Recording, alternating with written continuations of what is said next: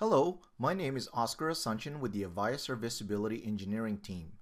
This video describes how to display the Communication Server 1000 zone bandwidth usage. The CS1000 supports network bandwidth management on a network-wide basis so that voice quality can be managed between multiple call servers.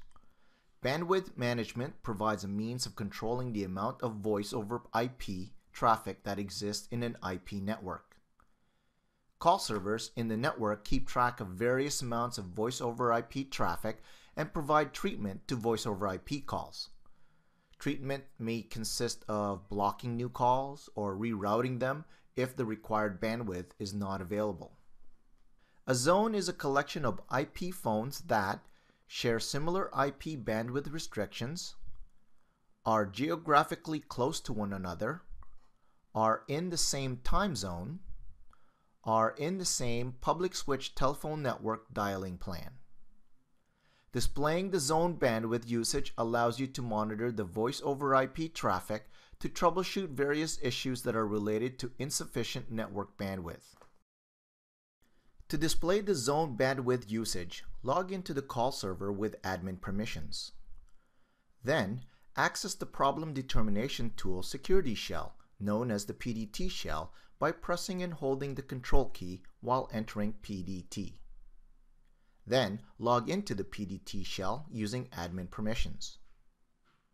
At the PDT prompt, enter U-Zone Show. The amount of intra and inter zone bandwidth being used for all the zones is displayed. So when you are getting complaints of blocked calls and your networking support engineer tells you that the IP network is fine, you can quickly use this tool to show if you are over the allotted voice over IP bandwidth within the IP network. For more information about zone bandwidth management, please refer to the Data Networking with Voice over IP.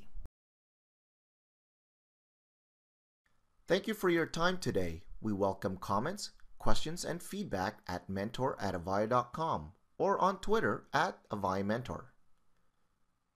For more details or related information, please visit support.avaya.com. Thank you for choosing Avaya.